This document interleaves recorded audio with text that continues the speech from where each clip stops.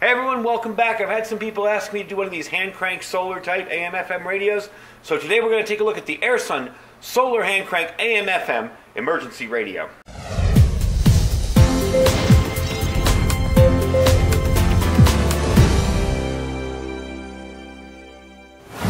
Hey everybody, welcome back. So I want to show you this radio today. The company AIRSSON was nice enough to send this along. I had some people asking me to review some of these hand cranked radios, and I did one a long time ago of a really older style hand crank radio, and the efficiency really wasn't up there, and the battery capacity definitely wasn't up there. With this has enough battery capacity that you could actually use this as a phone charger, and we're going to demo that in a second. But it's got 4 power sources, so you can charge it from the wall, you can charge it from the crank back here, and that crank just pops right open. And it's not as loud as some of the other ones I've tried either, as you can hear that. You also have your battery charger, you can charge it up. And the power source, it's in here. It's an 18650 battery. Now, I'm going to tell you, the first thing I did was take it out and look at it, how it was set up. You cannot just carry an extra 18650 on this. It's a wired 18650. You can replace it, but it's got a little plug on it. So the positive and negative terminals are probably soldered on. I really didn't want to mess with it too much because I'm demoing it. So generally, I would say with something like this, you'd leave it out in the sun, you'd be fine. I got the studio lights on in here. I don't know if you can tell that little red light is on there. That means it's charging. So with just the ambient lights inside this room, it's charging. And it's not the brightest room in here. So you can charge your cell phone with it. 2000 milliamp battery bank, which is pretty impressive for a radio, because a radio really doesn't draw that much current. Let me get that match out of there. I had it to tilt it up for you. Oh, I got the wrong cord. Give me a sec, I'll get the right cord. Alright, that's a mistake I make often with this phone, because I forget it's got a Type-C USB. I just got the cable from the other room. We'll plug it in there. And plug it in. And there you go. If you see the little battery up in the corner there, it's got a little lightning bolt through it, so it's charging it, but it's already at 100% because I had it sitting on the charger. But you get the idea. It works. So not only is it a handy radio, but you can charge your stuff off it. Whoops, I hit the light. We'll look at that in a second. You can charge your stuff off it, and it's easy enough to keep it topped off in any kind of situation. You do have a battery indicator light here. This is full. See the blue lights?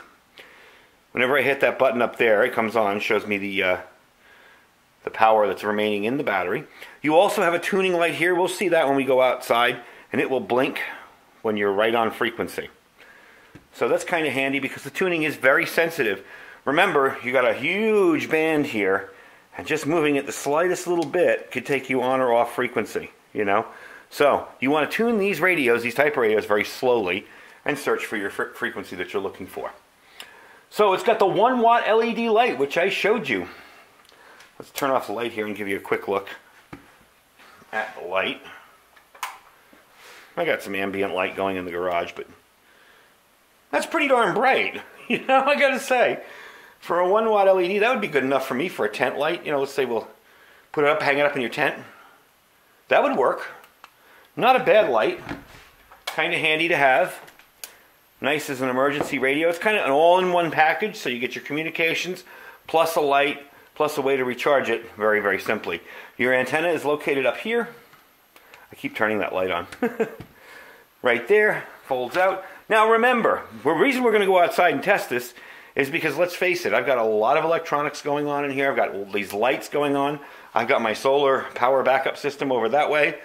That's a lot of interference for these small radios. So we're going to take it outside and test out the reception on it. The sound quality is very good on it. I was very pleased with that. It does have a limited lifetime warranty, so it's a 12-month worry-free warranty. If you're not happy with the product, they'll take it back from you and either issue a refund or a replacement. The solar panel. It has a 0.3 watt solar panel, so honestly it takes about 35 hours to charge it from the panel only. If it's completely dead, just like a regular 18650 battery, and it's usable after about 10 hours, and that's completely dead. So you've got the hand crank dynamo, USB phone charging. It's a 2000 milliamp power bank. And you've got the battery level indicator, which I showed you there when I turned the light on before. Its frequency range on AM is from 520 to 1700. On FM, it's 87 to 108. And it does have a weather band, although I don't know if we're going to be able to pick it up out here because our weather band, our weather station up on the mountain is kind of not the best. Even on my ham rigs with my antennas 40 feet in the air, I still get a whole bunch of static. So we may not be able to hear that. But we'll definitely give it a try. We'll take it outside and give it a try.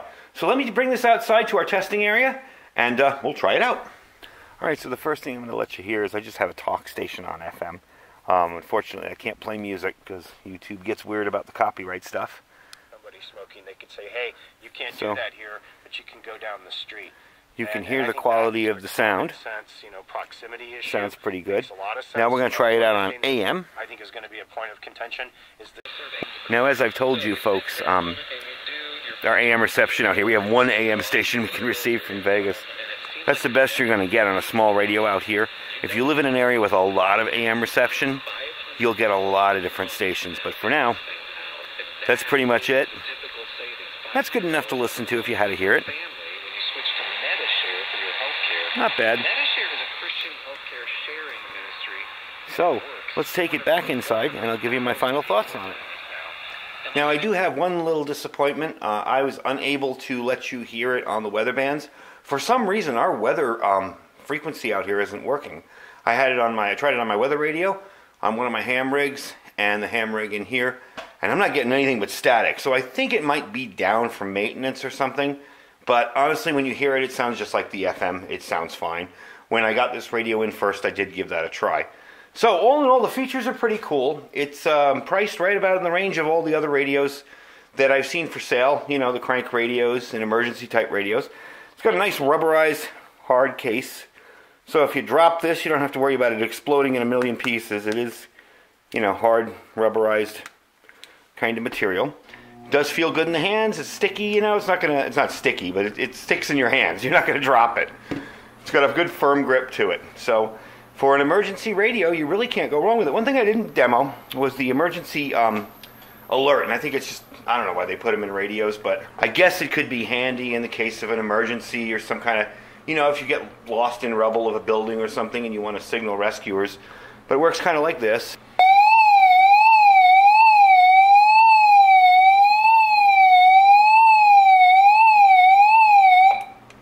So it's kind of loud and obnoxious, but in an emergency, it would definitely get you noticed.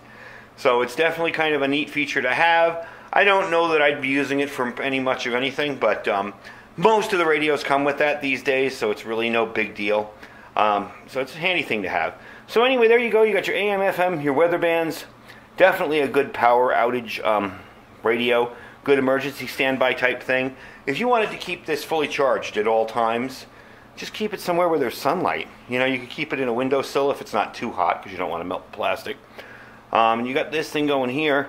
And, you know, 35 days sounds like a really long time, but if you're using this just for emergencies, it could sit up there for a year before you'd actually need it. So to recharge the battery from completely dead, which it won't come to you completely dead, you're doing okay. It's pretty easy to charge up. I did charge this up with the plug.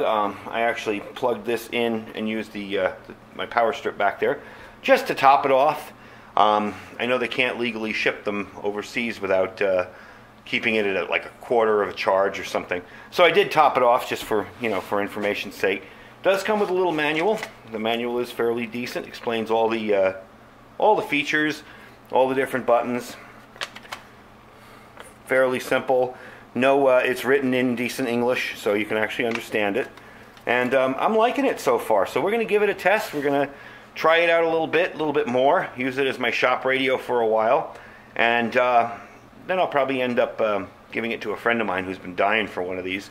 So I'll let you know if anything fails on it. Anyway, I'm going to put the link down below. They run about $33.99. So for $34, you got a flashlight, an alarm, AM, FM. You've got your solar charging. You've got your hand crank, dynamo crank, and you've got your ability to listen to the weather radio. Unfortunately, our station here is down, so all you hear is static. But all in all, I'm really, really liking it. It's definitely a neat little feature, and it's priced within the range of other crank-type AM/FM emergency radios. And with this, you get a few extra features, so that's not that bad. So I'm going to put a link down below. They run about 34 bucks, and you can check it out there, see if you like it.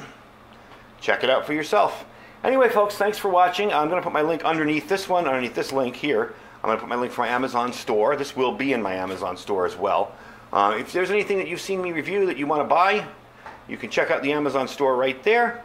If there's absolutely nothing on the store you want, just click the link, shop as you normally would. It doesn't cost you absolutely anything to do, and it helps out the channel a little bit so we can bring you more cool gear. And don't forget to check out our Thrive Life link down below. Now is a really good time to start stocking up on long-term storage foods with all that's going on in the world, so definitely give it a look and see if there's anything that you would like to pick up. Anyway, folks, thanks for tagging along with me today. Stay safe and stay prepared.